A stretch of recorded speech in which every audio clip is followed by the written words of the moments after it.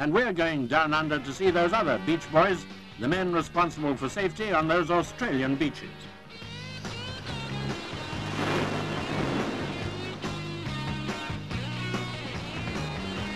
Don't be misled by the attractions of sun and surf. If you get into trouble in these waters, you're in real trouble. They have permanent lookouts waiting for signs of a shark or a big bender.